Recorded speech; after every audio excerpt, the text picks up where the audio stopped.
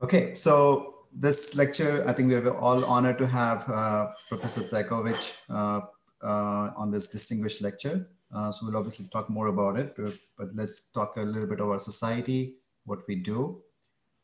So we have, can I kind of, okay.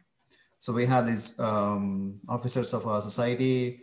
That's me, George, as vice chair. He's also in the meeting. He's the secretary. Treasurer is Jaime. Imran is also in the call. He is the webmaster in e-notice, the one who sends all the notices to everyone. Then we have few industry liaisons, Jonathan from Qualcomm, Robert, who's also there in the call, I think, from Renaissance. And then YK Chen, he's Alibaba. He's actually, I think, I'm pretty sure Professor Trajkovic is familiar with YK Chen. He's one of the board of governors for the CASS Society. Yes. And I just want to point out about some of the membership. So we've had very strong membership in our society for all these years. So unfortunately, I think the last year we kind of dipped a bit, obviously because of the pandemic. So we were doing pretty good around 500 mark. But I think last year we kind of went to 417. So I request all the people, like, if you're not member of CAS, if you're not member of the, to begin with, even IEEE, please sign up. It's always good. As you can see, we have a lot of good events. I'm going to talk a little bit more about that. But we also kind of, compelling reasons we have, like, you can see the fellows in our society, within our, society of Santa Clara Valley. We have senior members. There's a lot to, network and talk about. We also maintain a Facebook page and all those notices that you just heard, Imran, he just puts everything on this Facebook page. So feel free to, whatever way you get the notification, you can get the notification from Facebook. Then you can also kind of, our mailing list, you can subscribe to our mailing list. Imran maintains it, and I think now she wants to go ahead and maintain it. So we kind of keep everything over here. We kind of put all our information here. Please feel free to, and obviously, and also we're looking for volunteers all the time. So I'm going to talk about it more soon. We've been posting lectures on IEEE TV, and I think last couple of times I've been saying we're going to post it on YouTube. And as I speak, actually, I'm loading 2 more lectures on YouTube. So next time, when I gonna give the whole thing, I'm gonna have IEEE TV as well as YouTube channel just for IEEE CAS Santa Clara Valley. So the future events I just want to talk in related to CAS Society. We have this which are happening within a couple of months. So there's an ICME happening. It's all virtual, July 5th to 5 to 9, International Conference on Multimedia and Expo. Then there's an SMIC CAD. This one is in Germany. I think this is all as well happening in July. It's all virtual. This one is all on your CAD topics. So compact modeling, algorithms for circuits and design. So seems very interesting. Then also we have our own flagship event at Midwest Symposium, Circuit Systems. It's going to be fully virtual this year. That's from August 9 to 11. And then we also have the International System on Chip Conference. That's going to be in hybrid event. And that's in Vegas. And that's from 14th to 17th of September. So 4 very interesting conferences coming up. Then I'm going to talk about the call of nomination that we just sent to all our members on the IEEE. So we are looking for, chair, vice chair, secretary, and treasurer. And we seek to get as many nominations as possible. So if you are interested, please send your, full name with the email address with IEEE membership to ieee.scv.cas@gmail.com. The open nomination period is until end of almost the next month. So it's like 25th July. We have a previous chair who is kind of election, overlooking the entire election, Robert. So if you have any questions, please do send an email to him. I just want to say that in case you're not an IEEE member, that's fine. Please send if you have interest, please send your everything. We can obviously, in the meantime, you can become an IEEE member as well as CAS member, and then definitely we can, look into it. So then I want to just talk briefly about why join CAS, because what's the benefit that you get out of it. And this is something which we put on our website, is that out of all the chapters, we won the best chapter in 2019, chapter between the chapters one between the regions 1 to 7. And the amount of events that we have, obviously 2019 was a crazy year when we did so many events, but even in 2020, when there was a pandemic going around, we did really well. We had almost 7 to 8 events. We did a lot of outreach events. We were kind of doing a lot of mentoring, kind of going. Just give me a second.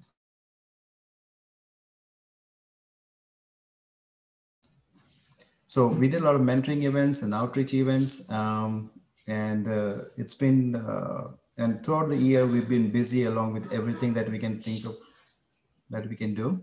Uh, so the technical talks that we had last year, again, I'm kind of putting in the slides. We had good talks on the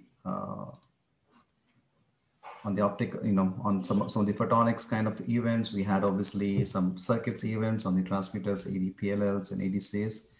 We had power amplifiers, some of the from ADS people. Then we also had a very interesting panel talk on the telematics 5G and privacy.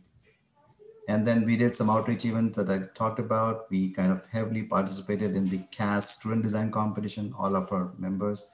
We also traveled all the way to to LA to participate in USC. And we kind of trying to help there to get the CAS chapter going on there. And then we've been working very closely with Santa Clara University as well on the design competition.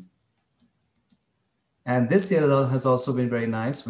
So far we have had, including this talk, we have had almost 6 talks. So again, the events range from circuit systems. So this was all about the blackout that happened in Texas and how we can, how the IT technologies can kind of help it.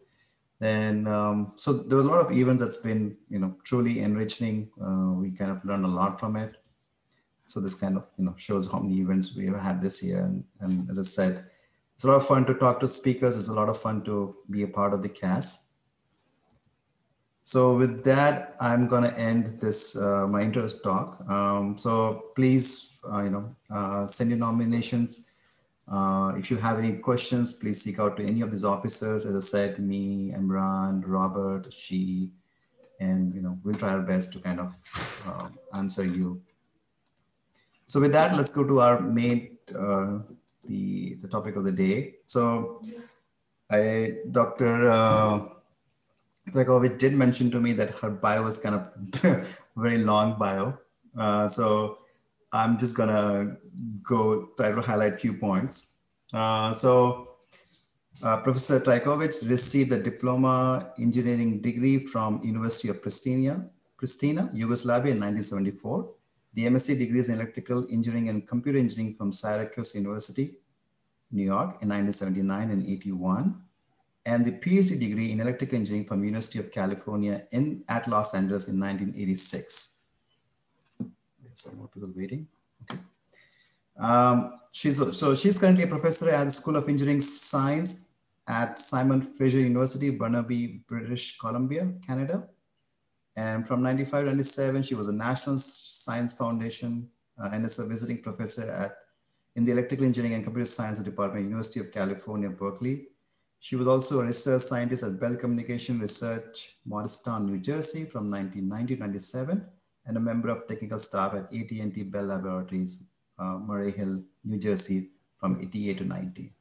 Her research interests include high performance communication networks, controller communication systems, computer-aided circuit design and analysis and design, and theory of nonlinear circuits and dynamical systems.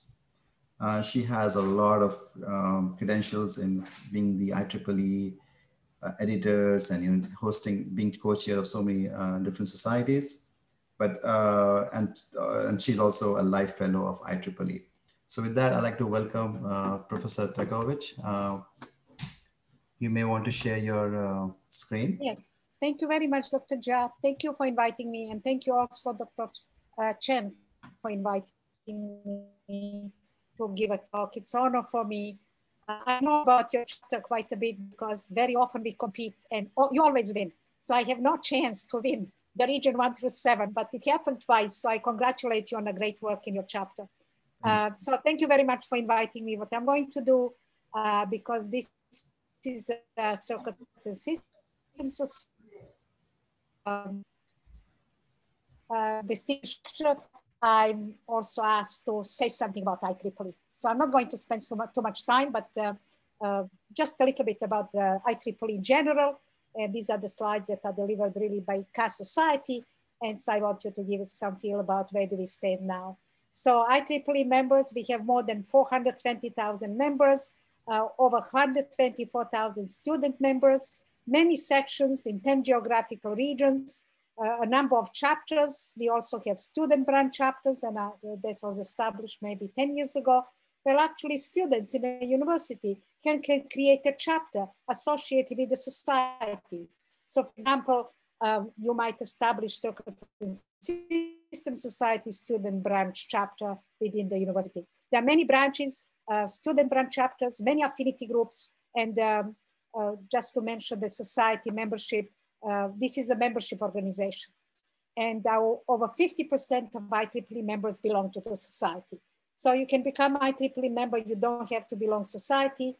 But I usually say that belonging to the society is relatively inexpensive. The membership is less than $20. So the bulk of the membership dues actually go for IEEE dues. So now let me see if I can do this. Just give me a second because the Zoom is taking piece of my screen. So CASS Society has always been very dear to my heart because that was really my first volunteer position within CASS. And I was just reviewing some historical data and I found out that my first meeting for the technical committee in Circuits and Systems Society was in 1995 in Seattle when I became a secretary of the technical committee on all inner circuits and systems. And I really never dreamt that in 2007, I'm going to be a president of the society. It never crossed my mind. So it's really one of the oldest and the most important in my mind societies within IEEE. The mission is to foster technological innovation and excellence in fundamentals, emerging directions and application of circuits and systems to the benefit of humanity throughout interdisciplinary community. And we really have a very broad field of interest. So this is why it's so interesting to be part of CASS Society and part of the technical committees because of the broad field of interest. There is a lot of cross collaboration. So I'm going to skip this about the vision and the value. You can see all of this on the web. We do maintain a very nice website. Membership benefits, free CASS magazine, electronic version, free CASS Society newsletter. We also participate with other societies. So for example, RFIC virtual journal is also free to the customers, RFID virtual journal, free access to CASS Society conference digital library, free access to CASS Society digital library that includes a number of our transactions from the old TCAS 1 and TCAS 2 to JetCAS, transaction on SVT and BioCAS. There is also free access to all resources on CASS Resource Center. That's a little bit of a new platform. It has been around for a couple of years, but you might almost visit the Resource Center because a lot of material is posted there. And also student members receive free access to all CASS journal. Conferences, you probably know, I think Dr. Ja mentioned a couple of conferences coming. One is MidFest that's coming. I know I have a paper with a student in Germany. So we organize a lot of conferences and the major conference is really CASS. And if you are a CASS member, you have a reduced membership fee, conference registration fees. We have currently 14 technical committees. We had more in the past, but I know the idea was to consolidate them and they will promote technical activities in various areas. And it's really not very difficult at all to join a technical committee. Everybody wants volunteers. So if you're interested in any of the fields and areas where the technical committee operates, just send an email to the chair and they will welcome you. I have been a member for many, many years. in the technical committee on nonlinear circuits and systems, and I also participate in a variety of activities there. Chapters, I do have a local chapter in Vancouver. I established the chapter in 2001, and this year we celebrated 20 years. So after 20 years, I said quite a few chapters, 35 in regions 1, 17 in region 9, that's Latin America, 36 in region 10. And so there are a variety of chapters, and they have a lot of activities that you see from your local chapter. Distinguished lecture program, even when pandemic is over, you can invite DLP speakers to come, and of course, CASS Society is going to cover the part of the expenses. And actually, it's a very nice opportunity to invite people and hear about what they do. And CASS Society has always been very supportive of the DLP program. And I remember from my time, we actually put a lot of funding into enhancing the program even 10, 15 years ago when I was a president. We value our students. They're actually future of CASS and future after IEEE. So there are a lot of opportunities within CASS Society, scholarship opportunities, travel awards, special student discounts for conferences and workshops, and of course, young professionals. There are a lot of activities within that affinity group. In conclusion, there are many reasons to become a CASS member. And as I mentioned, I always felt very welcome in CASS Society. I always felt part of the community. And even though later I became a president of other societies, such as System and Cybernetics Society, and then I was a director until last year, I always had a very close connection with CASS, and I really never left CASS, because that was really my first society that I joined from the time when I was a PhD student or I just graduated. So in conclusion, there is a reason to participate in conferences, to be informed, to receive really top level quality journals, participate in technical committees, and I would very much encourage you to do that. That was actually my first connection with CASS as an organization. Access to emerging technical content, networking with your geographic community through CASS chapters, and finally, professional recognition by CASS awards that are very prestigious. And this is how we recognize our volunteers. So for more information, you can actually ask the manager, Britain Parkinson, and I know she's very responsive and responds to the email messages. So feel comfortable to contact her if you have any questions. And of course, if you have any questions, you can also ask me. So sorry to make this very fast. And I'm sure you knew quite a few things about what I told you about CASS. But just to remind you, and from my personal experience, I very much encourage you to get involved, because for me, that really created a community.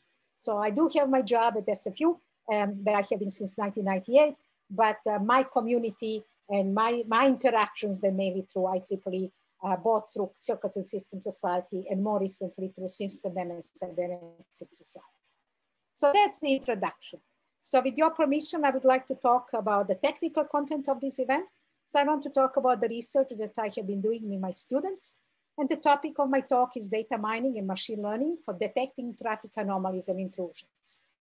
I put a lot of material on the web, and this is why I posted the URL. All the papers are publicly available to download as a PDF. I also post all my talks. I work on software. So a lot of software tools are available.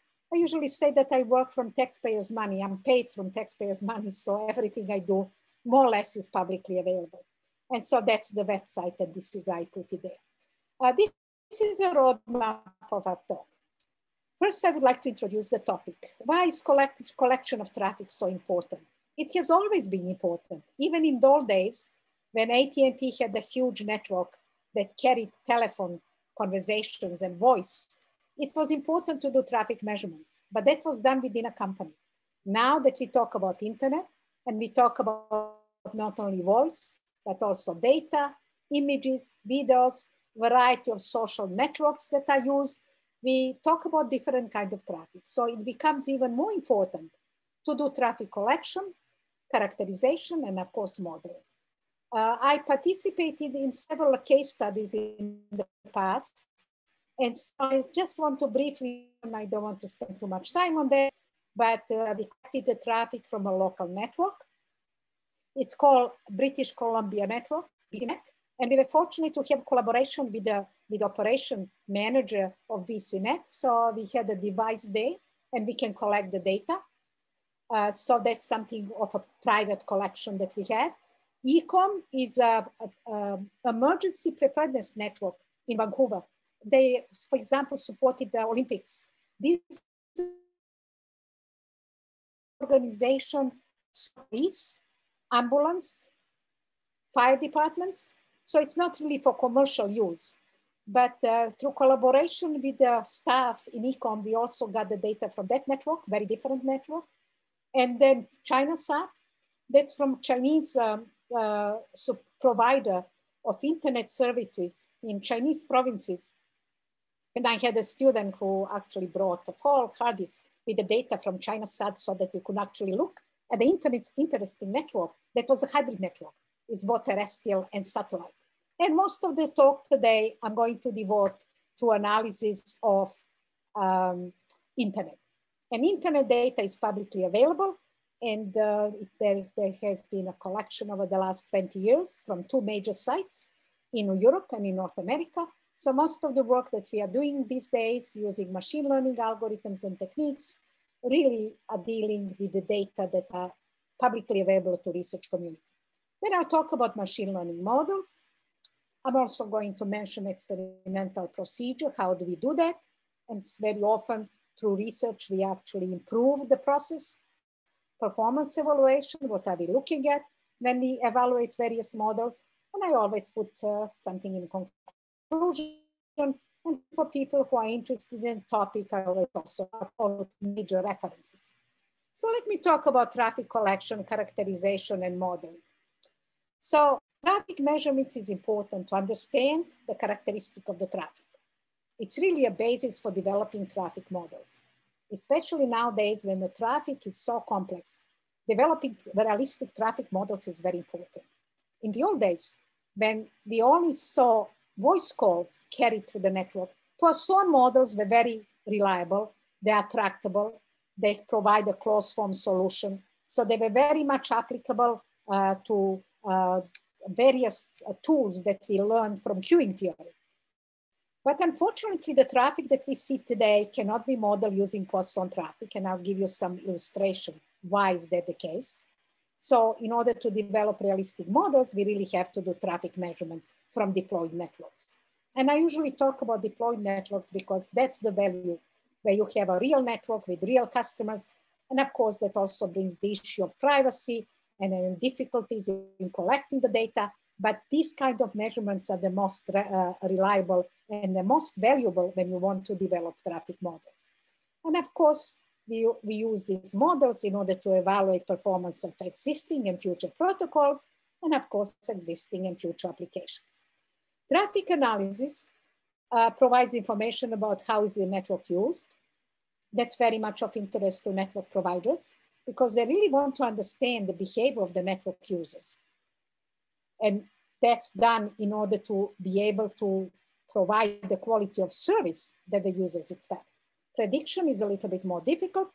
It's important to access the network capacity requirements and the deployment of network elements, and it's always used to plan future network developments. Traffic modeling, I'm just going to mention, at the beginning of 90s, there was a research group at Bell Communications Research, and it was led by Walter Willinger and his team. And they collected data from the backbone that connected Bell Call to the rest of the internet. They literally had shoeboxes of data because they were very much interested in mental properties of the traffic that we see nowadays, and the networks carry voice and video and images. And so they found out that the traffic is not Poisson-like. The traffic is actually fractal. And so the fractal means that the data on various timescales have very similar patterns. So you might have seen about fractals, of course, and fractals were used to create calendars. You know, they are very much used in image processing. They are used in order to depict landscapes. But it turns out that most of the traffic that we see today on the internet is fractal. In mathematical terms, we call a stationary process exactly second order self-similar if its autocorrelation function satisfies certain properties in terms of various aggregation levels. So there is a very formal definition what we mean by saying that traffic is fractal. In addition to mathematics, we can actually look at how this looks like. So what you see in this graph, in this slide, you can see three graphs. On the left-hand side, it's a time scale of 4 frames, which since each frame is 40 milliseconds, we are talking about a time scale of 160 milliseconds. So this is a genuine MPEG trace. And the idea to do this actually comes from a seminal paper by Walter Willinger and his team. And the paper was published in 1994. In 1995, it got a Bennett Award for the best paper in all transactions of IEEE. So it's really a seminal work where people have departed from the idea of using Poisson model to model the traffic. So what you see on the left-hand side, it's a genuine MPEG trace, and I'm plotting the number of bits in each frame on the vertical axis. On the horizontal axis, I'm plotting the number of frames, and each dot in this graph represents how many bits are there in 4 frames. And so that's reality.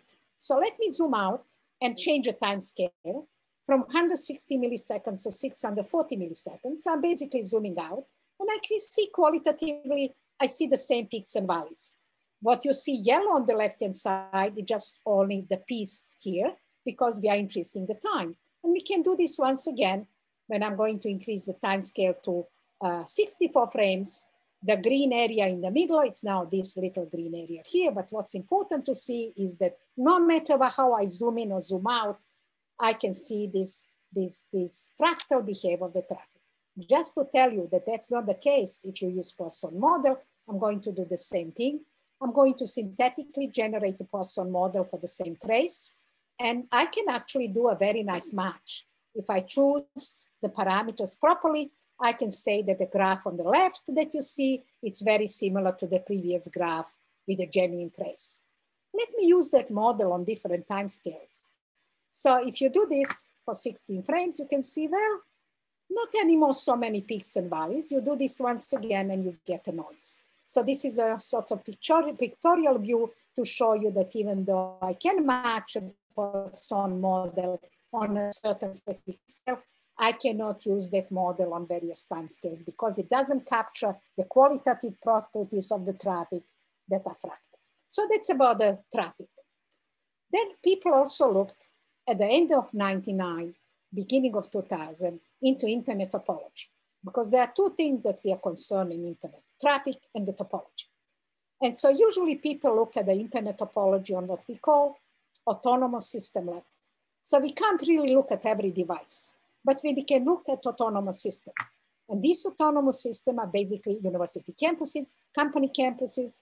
So by looking at the border gateway protocol routing tables, one can infer how logically the packet can travel from the source to destination. One can keep records of these autonomous systems, and you can create a graph of the internet. And that was a paper by Falutzas. These are 3 brothers and their collaborator, and they published it later in 2003. But the idea really came in 1999, I believe.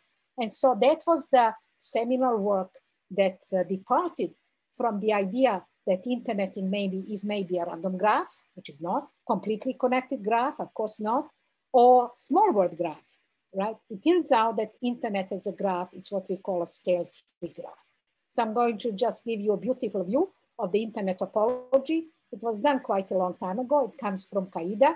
It's an organization that collects traffic, and they had a group that dealt with the graphical interpretation because it was called Varus Group. And so, for example, this is a view of the internet of 500 million nodes, 600,000 links, and you can see this beautiful and very interesting topology of the internet. Each node represents autonomous system. It means really a campus network. So it's a network of networks. And you can see that it has these scale-free properties. That means the nodes that are very connected, as internet grows, are going to get even more connected, and isolated nodes on the edges are going to remain isolated. So that's what we call a scale-free property.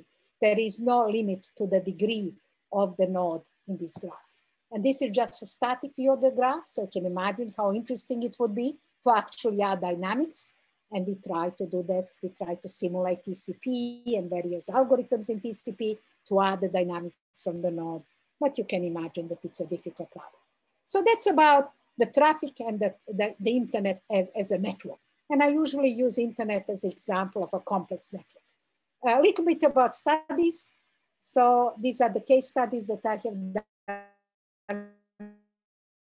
So BCNet is a local British Columbia network. It provides connectivity to universities, research hospitals, and research institutions in what we call Lower Mainland. That's a network that's close to the US border. And it's quite a large network. So you can see that it covers over 1,400 kilometers in British Columbia. We were fortunate to have a collaboration with them. We also were fortunate to get a grant to buy a device that was not that cheap. And, but you really have to have connections with the organization to let you do that. So you can see that we take 30% of the optical signal. And from that 30% of the signal, we can infer the IPs and the time moments when the packet arrives. IPs have to be sanitized and matched. So there is a lengthy process to get permission to do that, because this is operational network. Providers 1, 2, and 3 are actually real customers. And in order to preserve the privacy issues, we really have to map, not we, but the people who collected before we got the data, we had to map IP addresses. One thing that is preserved in this measurement is inter-arrival times and the size of the bytes per packet. You can see that we had 2 boxes, and what we were interested in was a collection from, at that time, 10 gigabits per second. And we are reviving this project in hope that we are going to be able to collect also from 100 gigabits per second connections. How is it done? Always with hardware. It would be very difficult to collect the traffic in terms of number of bytes, inter-arrival times on such a high-speed links if you use a software. So this is an example. This is FPGA. That's actually a part of that element. It's called data acquisition and generation card. And that card enables us to collect every single packet that arrived in terms of the size of the bytes in that packet and the arrival time. So the timestamp is accurate, and we look at the point process. That means we are collecting the events as they happen. Another study was an e-com network, very different network, different behavior. This is emergency preparedness network. Most of the calls are voice calls. And so these are usually group calls. We are talking about police coming to the crime site, the site of the accident. And so the group is going to have these push-to-talk devices. And these talks are very short within that group. And we were fortunate to have data from there. Unfortunately, we cannot share the data, but we were able to publish from the data. So what we look at is call establishment, channel assignment, call drop, emergency calls. And so just to give you a feel about what is the network that we talk about, you can see I'm talking from Burnaby today, and you see the Burnaby's using e-com for police and for ambulance. Other municipalities might use it also for the fire. And so it's a real network, real deployed network that use for emergency preparedness. Any 911 call would go through that center that's located in Burnaby. ChinaSat, another study. It was interesting to us because we got a lot of data from the Network Operations Center that was located north of Beijing, from the network that provided services to internet cafes in various Chinese provinces. So I'm not going to tell you all the details. It was very interesting because the network is a hybrid network. So you can see this terrestrial part, Network Operations Center, where the collection was done, internet and a web server on the internet, and the request is usually a small amount of data going up, and what comes out to the satellite is the web page or the movie that was supposed to be downloaded. And you can see some of the tricks that are used in order to enable TCP, in order to operate correctly in this environment. So we talk about IP tunneling, about TCP splitting and TCP spoofing. Some of the tools that are used in order to enable TCP that was originally designed for wireline networks to operate in this hybrid environment. And let me talk now about traffic anomalies and intrusions and come up to the latest collection that I mentioned on my roadmap, and that's actually data from the internet. So we looked at the early events that brought internet down. These are quite known events such as Slama in 2003, Nimda Code Red 1. They took internet down for a prolonged period of time and affected very much major sites such as yahoo.com, NewYorkTimes.com. We also look at some electrical failures, where the computer worms and viruses are intentional, usually bad intentions. Electrical failures do not necessarily mean that they're intentional. It just happens. Electrical failure, for example, caused that the trafo station south of Moscow had an electrical failure in May of 2005, and that created a ripple effect that the internet connectivity was down. And very recently in Pakistan, in 2021, there was a power outage, and that also caused internet disconnectivity and anomaly. Ransomware attacks are very much in news these days, and they are different from worms and viruses. We were looking at two attacks, one in 2007 called WannaCrypt, and more recently Vestrock. And it turns out that they are more difficult to analyze because it's more difficult to establish when they happen, and when they happen, they last for a prolonged period of time. There are actually other anomalies such as prefix hijacks, misconfigurations. Sometimes the routers are misconfigured, these are not necessarily malicious intents. So detecting these anomalies is important in cybersecurity, of course, and these techniques have gained recently very visible attention. So they have been successfully classified using various machine learning algorithms, and the rest of the talk I'm going to devote to the algorithms that we try to use in order to analyze the data. Data sets come from RIPE and RouteViews. RIPE has centers located in Europe. It stands for ESO European Networks. And RouteViews is a project from University of Oregon. They have been collecting data over the last 2 decades. And the collection sites for RouteViews are mainly located in North America. And for a while, we were also interested to see what's the difference for the same event. So we were trying to look at the collection sites in Europe and collection sites in North America for the same event to see what is the difference. And of course, usually if you go to the collection site closer to the event, the collection site is more accurate in the sense that it can actually more visibly show that there is anomaly. I'm going to mention Slama, Nimda, and Code Red. There are Code Red 1 and Code Red 2, WannaCrypt, Vestrock, Moscow Blackout, Pakistani. And we also looked at an NSL KDD dataset. That's a dataset from UC Irvine.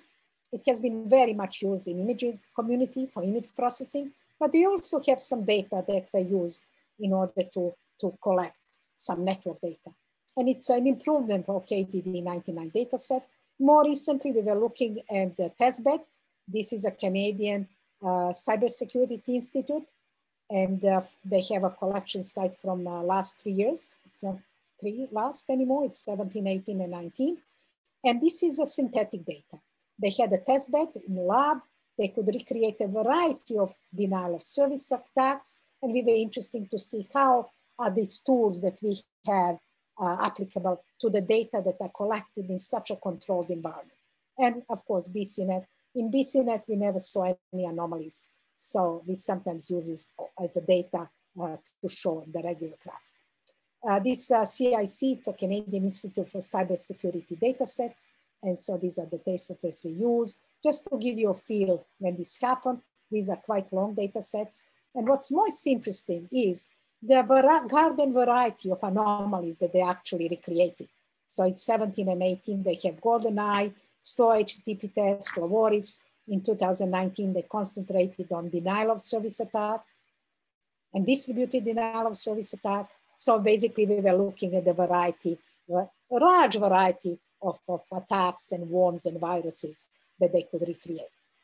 Usually what we do when we look at the data set, we actually try to display it like this. So you can see, for example, for Slama in 2003, collected from RIPE and collected from route views. On the top row is RIPE, on the bottom is route views. We are looking at two features, number of announcements and number of announced prefixes. And you can see at the time when the event happened, in January 25th of 2003, you can see increased activity, both when you look at the collection sites in RIPE and the route views. And the same is for a number of prefixes. Usually volume features indicate that something is happening. And so if there is an increase in volume in terms of announcements and announced prefixes, usually it's indication that there is anomaly. Moscow blackout was more difficult to identify. It lasted for 4 hours in May 25th. And how do we identify this? We don't really identify it by looking at these graphs. This is just illustration. We read announcements, email addresses, newspapers in order to figure out where the event happens. So this is just illustration, and then we can actually look at the event and say, okay, we are going to look at 2 days before, 2 days after. We are looking at the event. We are going to assume a very brute force approach, that everything inside the window is anomaly. And I know we can do better, and we are looking at this how to do better. But usually when we identify the window anomaly, we would assume that everything in that window is anomaly. Ransomware, more difficult. Usually these events last for a prolonged period of time. You will see later on that they are not very easily identifiable. And so this is, for example, a WannaCrypt that happened in 2017. And of course, within this window, there are many events that are regular, but we know from the sources and announcements that WannaCrypt happened in May of 2017. And this is a view from the RIPE and view from route views. So even though we talk about two different collection sites, you can see that the events and the activities. So this is what we usually do. We look at the days before attack, days after attack. We look 60-40 for training and testing. That's what the best performance is. Usually people take 80-20. This is a time series data. So for our data, the best performance of these algorithms happen if we take 60% of anomalies for training and 40% of anomalies for testing. Just some feel about the size of the data sets. So for RIPE and route views, BGP data sets such as Code Red 1 in Slama, we talk about smaller data sets, but these are really major events that they were noticed 20 years ago. And of course, one cannot really take internet now using the same tricks, but the elements are useful for us to understand what happened.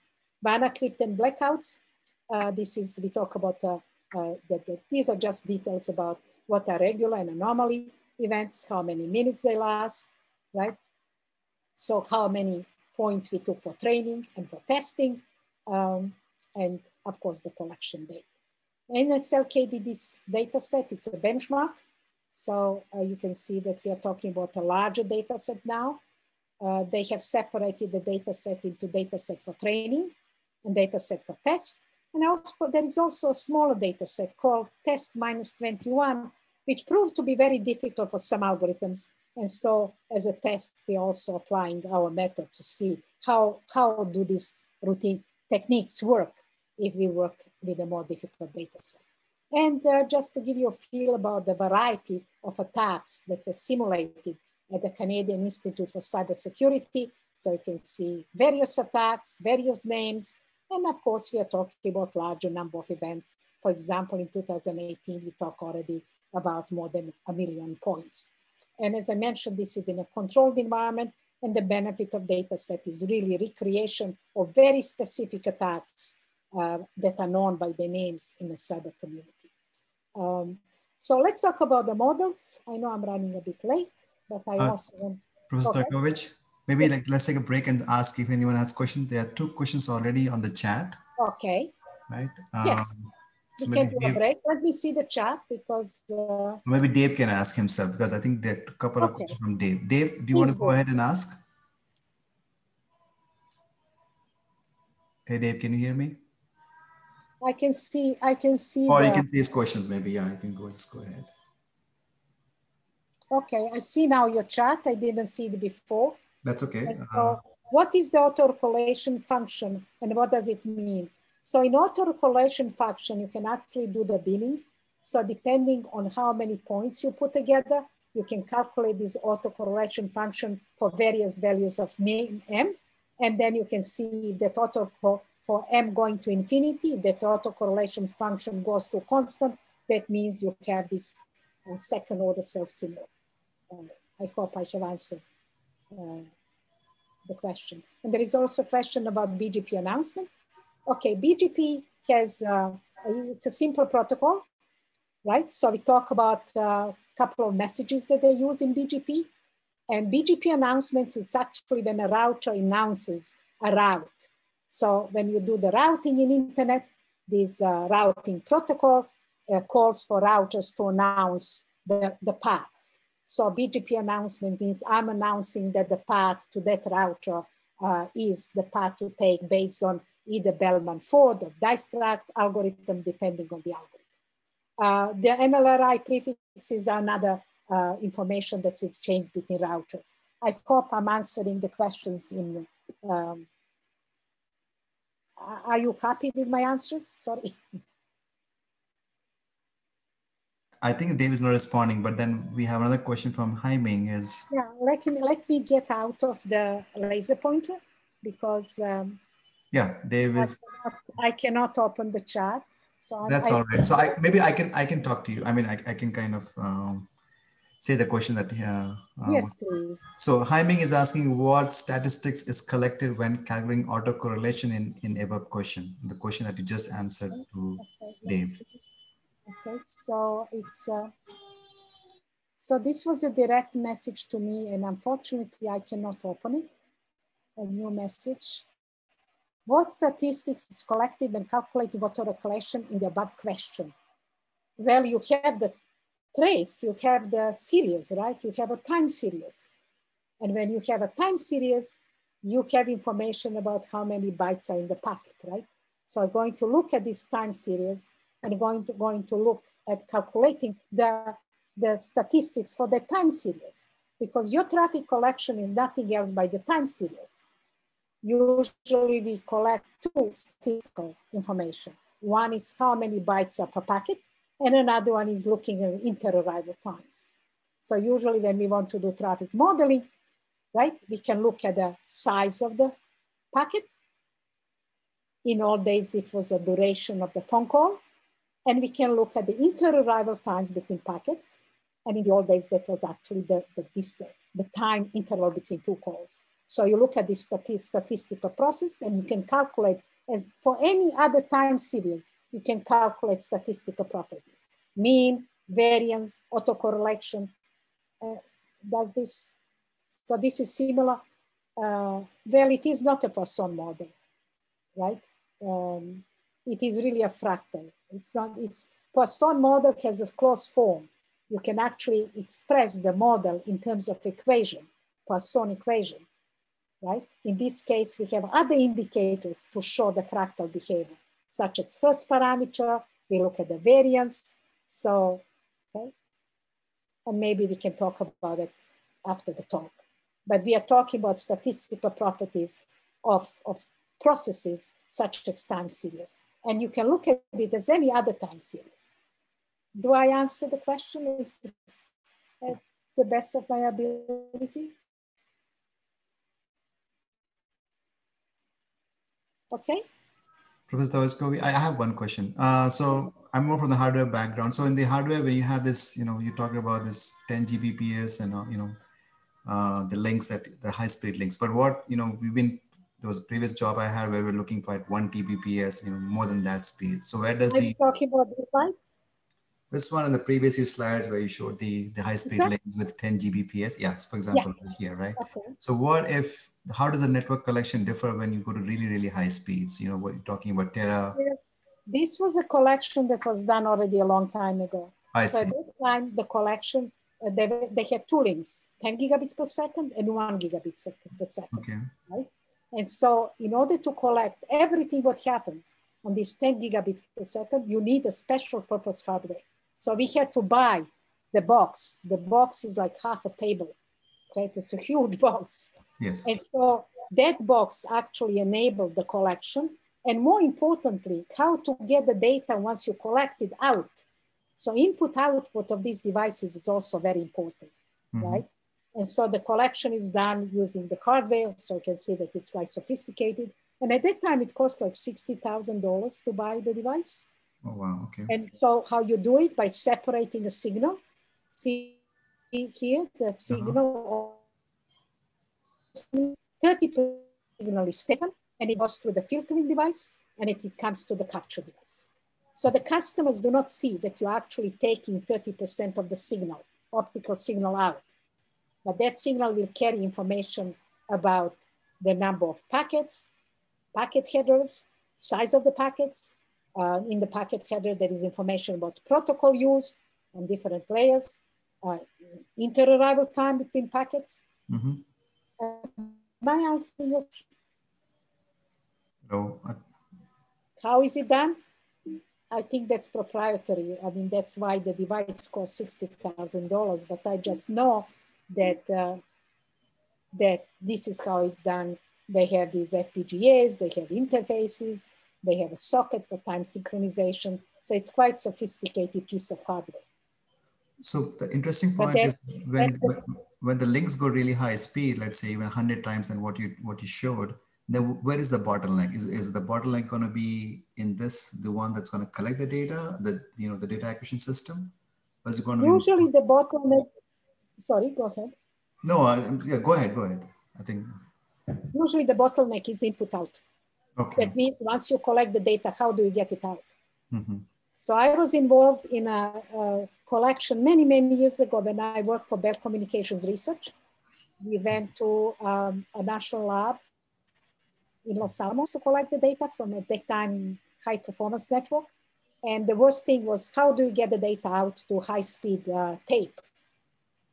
And that's usually a bottleneck, taking the data out of this collecting device to the storage device. That's my experience, at least for the speeds. You are now asking me what would be a speed if we talk about gigabits per second. Maybe the device cannot even measure 100 gigabits per second. I didn't follow up with the company, was called Embase. I didn't follow up with them later on, but I know at that time, 10 years ago, we bought a device from them. They had a couple of companies on the market that were doing monitoring and building the hardware. And at that time, we decided to buy it from Embase. And that's all I know about it.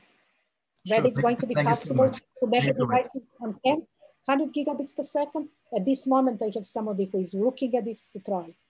Okay. We do not know if the device can measure. Sure. 100 gigabits. Okay. Any more questions? Am I connected? Yes, you're connected. May I continue now? Yes, please. Yes, please. Okay. At least to cover a little bit about machine learning, right? So we use variety of machine learning models. We concentrate on deep learning, and we look at multi-layer recurrent neural networks. And so we look at the convolutional neural networks, recurrent neural networks, V-belief networks, and very recently autoencoders. And they all belong to this family of deep learning algorithms. In the past, we also looked at support vector machines. They are very robust, but a bit slow, because our goal is really to look at the fast algorithms. So at the onset of anomaly, that a system administrator can take the router down and prevent that anomaly from spreading to the customers. Within long short-term memory, we look at also the version with bidirectional gated recurrent unit and bidirectional GRU. More recently, we look at another family, gradient boosting decision trees, such as XGBoost, CADBoost, and we have some results for light BGM. And I also wanted to mention something else. Instead of going deep, there a couple of years ago, a group from Macau, I introduced, we looked at the BLS. So it's a departure from deep learning. Instead of going deep with your network, one can actually go broad. So this is how the deep neural network looks like, just to give you a feel that we are not using too many layers. For example, to do analysis of BGP, worms, and viruses, such as Codred Ninda, Codred 1, Slama, and Ninda, we use only 37 RNNs. Let me get my pointer. 37 for NSL-KDD 109. In all cases, we use the same number of fully connected layers, 80, 32, and 60, right? And so that's how a network looks like. So it's really not that we are looking at thousands and thousands of these hidden nodes. This is just the view of a long short-term memory. It was introduced in 1999. It has not been used for a long time until people get the tools and the hardware that actually enable running this long short-term memory cells. That's how it looks like. You see the input, you see the output, right? A variety of functions inside. They are all stacked between the input layer and output layer. There is a nice mathematical theory behind. So one can calculate the forget gate, the input gate, and the output gate. So these are the expressions. There is a logistic function that's used, sigma. Xt is a current input vector. Ht minus 1 is a previous output vector. And of course, the matrices and bias vectors that have output actually decides if the information is going to be stored or not. This is why we call it long short-term memory. Cell state is calculated, and finally, we have the output of LSTM cell. GRU is a simplified version of LSTM. It requires fewer number of operations, but it has the same accuracy as LSTM. So we also evaluate that one.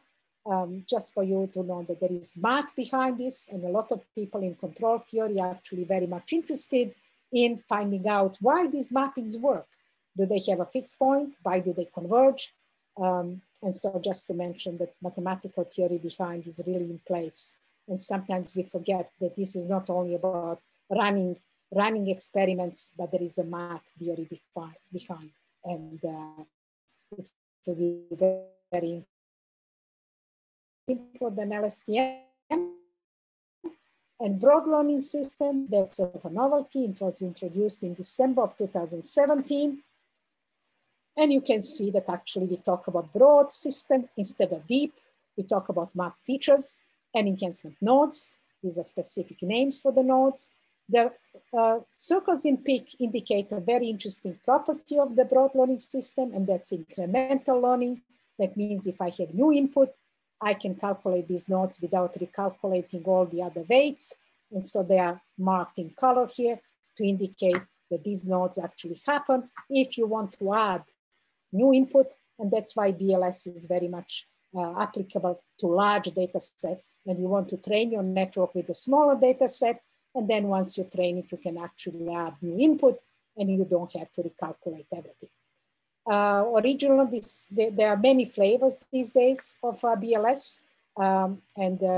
Just to give you mathematical expressions, we talk about map features, enhancement nodes, input nodes, and the most important thing, we don't do pseudo backpropagation. We actually do pseudo inverse. So instead of using backpropagation that's used in previous deep learning networks, Moore-Penrose pseudo inverse actually we can use to calculate inversion of the matrix AX. It's not a square matrix, and that makes these systems very fast. There are a variety of extensions. One can actually add some depth. So this is an interesting example when we can do cascades of map features. We can do cascades of enhancement nodes. We can do cascades of both if we want to add some depth. So it's not only that this network is broad, it can add depth. And in our cases, we don't use more than 10 or 20 of these cascades in order to improve the performance. Extensions, this is our contribution to the algorithm. We actually look at the extension of BLS when we add variable features. We add a feature selection algorithm in front in order to enhance the performance. And we can do the same for the cascades. These are just mathematical expressions. And let me just mention the experimental procedure. So this is what I we usually do, we take a data set, we do partition of the data set. There is a lot of data processing in the meantime. We were very much in favor of understanding the feature selection, what features are important. We use a variety of machine learning algorithms to do training. Of course, we do cross-validation. We still do tenfold cross-validation. Our data is not that large, so it's possible to do so, even if we use, but we also use the supercomputers. We have one at SFU in order to do this tenfold cross-validation. We create a model, and after the model, we do classification. What it means I want to classify whether the point is regular or normal. These are the steps. We use a variety of performance indicators: accuracy, F-score, sensitivity, recall, true positives, true negatives. There are many of them. Importance of features. You can see, for example, in this data from the CIC 2018, you can see that not all features are important. If one can calculate the feature importance, and in this specific example, minimum forward segment size of the packet was the most important features. So it's important to actually understand which features are important. So combination of features also can indicate whether you can do clustering. So in this case, on the left-hand side, we have a three-dimensional plot from SLAMA. We look at the number of withdrawals. That's one of the features for the BGP protocol. Average path length, average length that the packet has to travel between source and destination. Number of announcements, announcing the routes. And you can see if we work with these three features, the separation between regular class, which is blue, and anomaly class, which is red, is visible.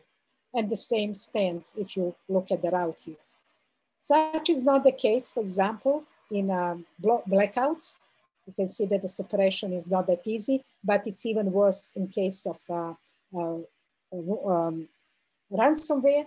And that's why probably these algorithms have difficulty doing the classification, because it's very difficult to separate the classes that are anomalies or regular. And this is a case from this synthetic, the testbed data from the CIC data sets. And it's always interesting to look at the separation to see whether algorithm will perform well or not. Some parameters that we use, just to give you a feel that it's possible to reproduce the data. We are not talking about huge number of features, right? So this is, for example, for SLAMA, we talk about 100 map features.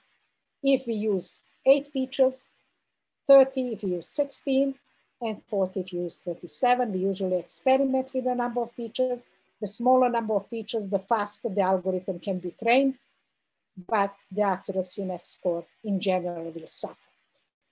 These are the best parameters for incremental BLS. It's a little bit more complicated than ordinary BLS, just to give you a feel that we are not really talking about thousands of steps. It's very much doable. So let me just look at the performance. So what you see on this graph, it's a data set from 2017. On the vertical axis, we talk about performance in terms of accuracy and F-score. Accuracy is blue line for BLS. A score is dotted line, blue for BLS. And we also look at the training time. As on the horizontal axis, we see a number of features. And of course, if you increase the number of features, in this case, data set, we had 78 features, you can see that we increase the accuracy and F-score, right? In both cases, but the price to pay is the training time increases. So the training time, for example, for BLS increases, this is a blue line, as the number of features increases, but incremental BLS does a little bit better, and that's what the advantage of incremental BLS is. So this is a sort of graphical representation of the performance in terms of accuracy, F-score, and the training time. So this is a more recent study about performance results for SLAMA. So you can see a garden variety of tools that we use. The last 4 sets of graphs is actually something that we have done locally by introducing the features. What we look at is accuracy and F-score. Light blue is accuracy, dark blue is F-score, and this is specifically for SLAMA. And we have done this for the viruses. Then we have done it for KDD test data set, for KDD -21, the difficult one. just to give you a feel, what are we talking about? What are the percentages of this classification? 2017, 18, and 19, as you can see immediately that this is from a test bed. This is not a real situation. So the benefit of this test data set is a variety of attacks. And you can see, because it's really not real setting, that the algorithms do much better. So we are talking about over 90% of percentage of accuracy in F-score. Similar for 2018. So I want to conclude, because I took a bit longer time. So I talk about data collection from deep learning networks, and they're used to evaluate network performance. I talk a little bit about characterization and modeling of traffic. When we talk about traffic, we use old-fashioned telephone terms, inter-arrival times and call holding times. Now, when we talk about traffic for internet, we talk really about inter-arrival times between packets and the size of the packets.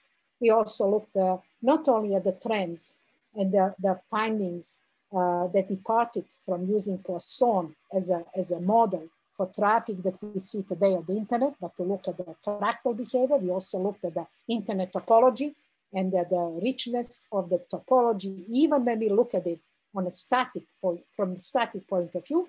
And then the rest of the talk, we talk about classifying traffic and network anomalies.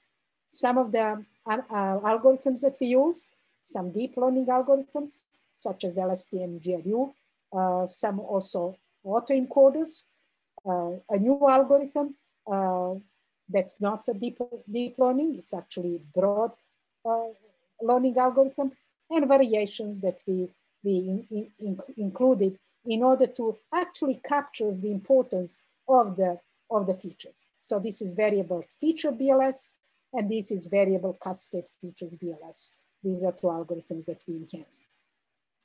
So just a summary that this BLS is very fast. It's as fast as autoencoders. And BLS and its extension got a better performance and shorter training time because of the wide and deep structure. So they offer comparable performance to GRU and LSTM, but they are much faster. But of course, there is a price to pay. While increasing the number of features and enhancement nodes and the groups led to better performance, it actually required additional memory and time. So these are variations that we introduced. So we can actually have a variable number of map features and groups of map features. Very often they outperform the recurrent neural networks and other BLS models. These models with variable features have up to 15% better score in case of NSL-KDD. And they offer high accuracy, even though light GBM has the faster training time. So what's the advantage is really the ability to derive generalized models by using various subsets of input data to generate map features. And so they provide an easy process to create models. So I usually put references. First, the data sources, as I mentioned, RIPE and route use are publicly available. NSL-KDD is also available. It's the test states, 17, 18, and actually 19 also data sets are available at the request. And I also want to give a credit to Center for Applied Internet Data Analysis, or CAIDA, for the pretty graphs that I showed you. Reference tools, usually most of the tools are publicly available. We use Python, PyTorch, Zebra. We create our own tools, such as C# in order to create the matrices and features. We posted our data that is clean and ready for analysis to IEEE Dataport. And I want to give a credit to the originators of BLS, because they also posted some of the software on their own website. If you're interested in intrusion detection, I put here major surveys and tutorials, because they are easy to read. And so these are some of the recent surveys specifically about intrusion detection. And in terms of deep learning, I only listed here the fundamental work related to algorithms that are used. And actually, LSTM was introduced in 97. I don't know if I said 97 or 99. So you can see it's an old algorithm, but it became very popular these days with a revival of artificial intelligence and the use of hardware in order to be able to do such a large number of calculations in a short time. References to the autoencoders at the top, and BLS comes from Philip Chen and his group. And as I mentioned, it was introduced in December of 2017. And in the meantime, they had 2 papers in IEEE transaction on neural networks and learning systems. We also published a little bit for this work. I have been working on this for the last decade. Chapters, I think they are easy to read. The first book chapter is about data and collection. The second is about the algorithms that we used at that time. We, in the meantime, used some of the algorithms. And there is a journal publication coming in July at the Journal on Selected Areas in Communications. And I also have a lot of papers put on my webpage, various conferences. And these are really my students. They do majority of the work because it takes time to deal with the data, to clean the data, to put it together, to map it, to graph it. So I want to give a credit to my students, and my current students are my PhD student, Jade Ali, my master degree student, Ana Laura Gonzalez Rios, and I think Camila Dakshenkieva has also worked on it. So these are my current students actually putting a lot of time into making this presentation possible. So that's all what I want to say, and I'm leaving you with a pretty graph of the internet from Qaida to show you how interesting the network is, how complex its behavior is, both in terms of connectivity and graphs, and in terms of traffic that it carries. So I'm sorry that I took longer, and that's all what I want to say. So thank you very much. Okay, thank you so much, Professor Trajkovic. I think if you have any questions, please feel free. I have one. Yes. So for the deep neural network, is your work primarily in modeling, or were you able to implement this on, let's say, a silicon or an FPGA platform? Unfortunately, I don't do hardware. So it would be very nice to do that. And I think a lot of groups are working on that to actually implement these kind of things, these algorithms in hardware. And this is where the future is, because most of the things I told you today is about supervised learning, but labeling is a very time-consuming task, and it's not always accurate. So we are now looking at semi-supervised and unsupervised learning. And also these algorithms have to be fast, and it would be great to do it in hardware. And I know that people are working in hardware implementation, but no, in my group, we only do software. So we implement these algorithms using software. But we also have a GPU, and we also have access to the supercomputer at Simon Fraser University, one of several in Canada. So sometimes for some intensive tasks, we actually use a supercomputer, but most of the algorithms are running on simply CPU. Okay. So I guess if you had to benchmark those algorithms in terms of what it would mean if this was to be implemented in hardware, and in terms of resource it would require to be implemented on a chip or an FPGA and power consumption, you wouldn't be able to forecast that just yet without having to. You're asking the wrong person. I worked on a hardware a long time ago. I worked in Bell Communications research on an ATM switch, asynchronous transfer mode switch, but that was my only hardware stunt. I worked with circuits in the past, but I always look at the theoretical analysis. So I will not be able to tell you how much it would take to implement it in hardware, but definitely I know that's the way to go. Unfortunately, I don't have the research tools to do the hardware implementation. Yeah. But yes, that's the way to go. Thank you. I have a question. So are you suggesting that we should use BLS instead of using deep learning with neural networks? Okay, I have to tell you, let me stop sharing, okay? So that I can actually participate. The person who came with BLS is my good friend and colleague from System Menace Cybernetic Society. And I was curious to find out, is his algorithm going to be able to do something for time series? Because he applied this algorithm to image processing. And so that's how it started. Am I saying it's better? I'm saying it gives comparable performance. okay? But it's faster, okay? So that's what I'm saying. Comparable performance, but it's faster. So if you are looking for the best performance, no, BLS is not going to give you the best performance, but it's as fast as some autoencoders. Autoencoders are very fast also. Because deep learning with neural networks is complex to use. So BLS might be simpler. Well, I think if you want, yes, BLS is an infrastructure. You can actually, you don't have to have it only flat. I know that when it's applied to image processing, you have to work with a large number of nodes. But in our case, we really have a time series that we analyze it. So when earlier you asked me the statistical properties of a time series, what this traffic, it's a time series, right? It's just a statistical process, right? So it's not two-dimensional, it's one-dimensional. So for us, BLS worked very well. But now we departed a little bit from BLS and we are looking at autoencoders and we are finding that they're equally fast as BLS. Okay. Okay.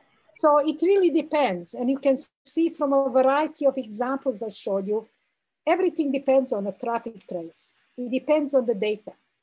And it's a big question is why certain algorithms work better with one data set and work worse with another data set. And I do not have an answer. I only know that until now, we did a very brute force approach. Everything within a window that we learned is anomaly. We considered anomaly. And that's really not reality.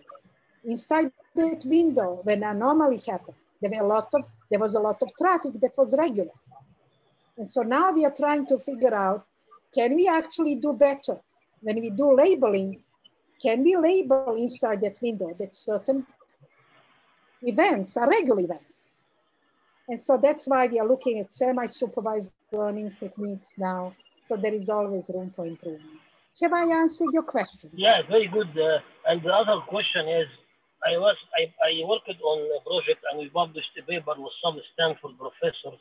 Maybe you know them, John Chiaffi and Andrea Goldsmith. Yeah, and I know them. Yeah, and we published a paper about how to use sort of learning in the PHY at the PHY layer, Ethernet PHY, how to learn about the traffic conditions for given flows so that you can predict the bandwidth that they will consume. And if they consume less than what is reserved for them, we can give that extra bandwidth to some other flows who need that bandwidth and you got less bandwidth reserved for them. So we published the first set of results. The problem, of course, is lack of data sets. And the second problem, how you implement such a kind of bandwidth prediction algorithms in the PHY, Ethernet PHY. Yes, difficult. Very difficult.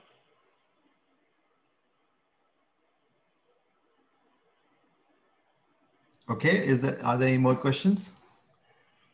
I think it's quite late for Professor Trajkovic, so I think we can... Sorry, we started with a presentation about IEEE and everything else. That's all right. I'm sorry about taking more time. No. I think it was a great questions. talk. Everybody loved the talk. It was very well attended. So if you don't have any more questions, then we can say, I want to say thank you to Professor Trajkovic. It was a wonderful talk. We're so fortunate to have you and give us a talk. Thank you very much. Thank you for inviting me and thank you for attending my talk and thank you for the questions. Absolutely. Joy, do you have something? Yeah, I had a question for the speaker. How do you, isn't all this modeling kind of circular? Because you make certain assumptions, then you model it, and then you show that, your assumptions are correct. So how do you get around that? Well, I'm not really saying my assumptions are correct. Our accuracy F score is not 100%, right? So what I'm trying to say, within a certain window, if you tell me there is something happening, with which accuracy and F score I can tell you, yes, you do have anomalies in that window. But I don't see what's circular about that. Well, because you make the assumption, let's say you assume that it's a Poisson regression model, or you assume that you're the certain randomness or all these things. How do you? No, No. we don't assume any Poisson properties of this. Okay. No. What do you assume for your? What do you assume for your prompting model? This data is all collected from real sites. So what we have is the traffic data. These are data from collection sites from a real internet, right? So there are no assumptions. This is real data that are collected by certain collection sites in both networks, RIPE and route views, right? So the collection sites are in Europe and North America. There are many of these collection sites. So what we get is a trace from these collection sites. And then from the reports, we find out that during that time, there was an anomaly that was detected, right? And we are trying to figure out, right, within that period of time, when the traffic was collected and people were reporting that there was something happening, can we say with certain probability, right, based on these machine learning algorithms, whether these were anomalies or not? But we have no assumptions about traffic. Traffic is collected. Okay. All right. Thank you. That's a real trace from real data, from deployed networks with real customers. Except the Canadian Institute for Cybersecurity that actually did this in a control setting in a test bed. All right. Thank you. It's a time series data that's collected from real network. Yeah. And we give no specifics about traffic. So any more questions? I think that's a great work. So any more questions for anyone, from anyone? Otherwise, I think we will probably call it off. I think we've gone. I think we took a lot of time. Yes. So I'm sorry about it. No, even I'm responsible for it. So again, thank you so much, Professor Trajkovic. It was wonderful to have you here, and we'll have more presentation from you in future. Yeah, I hope, we all hope so.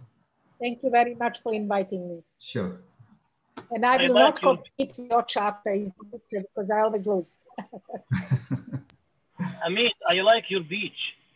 I like my beach. Yes, I want to relax all the time. That's my idea. And it's even moving. It's a video. It's not even a still picture. By the way, before you leave, Professor, do you have a specific tool for time series? Do you use a specific tool? There are many companies who have provide time series databases and time series tools. Do you use a specific one? No, what I use are these machine learning algorithms. Okay, thank you. And we implement these algorithms or post them on the web. Some of them we implemented. We also post them on our website. So basically, I'm using these algorithms for analysis of this time series, which is really the traffic that I talk about. Okay, thank you. Okay, all right. I'll also thank Hesham. I mean, he's been very active, asking a lot of questions. So thank you, Hesham. I hope to see you again. Do not miss out on the other, talks. Absolutely. Thank you very much. Sure. Thank you very much, all. Stay safe and healthy. Bye, everyone. Thank you for having me. Yeah, Amit. Yes. Amit, can we stay after the call? Some of the XCOM people. Okay, maybe like a few minutes. And I can leave, so you can. All right. Yes, go ahead. Thank you very much. Thank you so Bye-bye. much. Stay safe and healthy. Bye-bye. Bye. Thank you.